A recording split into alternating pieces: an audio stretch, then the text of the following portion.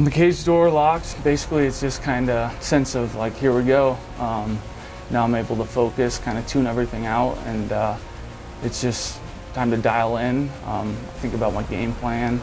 I find my confidence in everything, that I've done through camp. The workouts that Tiffany at Blunt Force Trainings put me through. My coaches at the gym. I just know that it's time to go, and it's ready to happen. It's pretty much unexplainable.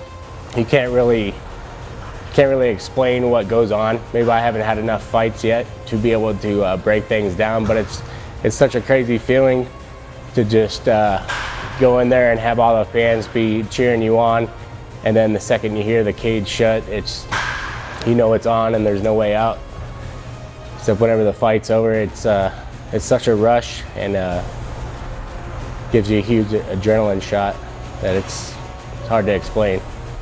How I got started in MMA is basically, I was just looking for kind of an outlet for some aggression. I kind of have a boxing background a little bit, and it was just kind of a release for me at first. And I had a good friend, coworker, PJ Riley, who was one of the top kickboxers in the state, take me to the gym, and we kind of started playing around. And within a month, 2 months, 3 months, it just started building so quick that it was getting to the point where it was like ready to compete. And I got hooked up with Ground Zero, and just the progress grew so quick that it just kind of naturally happened to taking a fight and going from there. My martial arts experience has been pretty much, I wrestled all through high school, since first grade pretty much. I joined the Marines, and I did jiu-jitsu and a little bit of Muay Thai and some boxing, but it wasn't really geared towards cage fighting or MMA. It was just more groundwork and like having classes. That wasn't specifically for MMA. That wasn't my goal. I was just going to train something. And I started training here November 2011, and that's pretty much it. What I know about my opponent Josh is he spent some time in the Marines.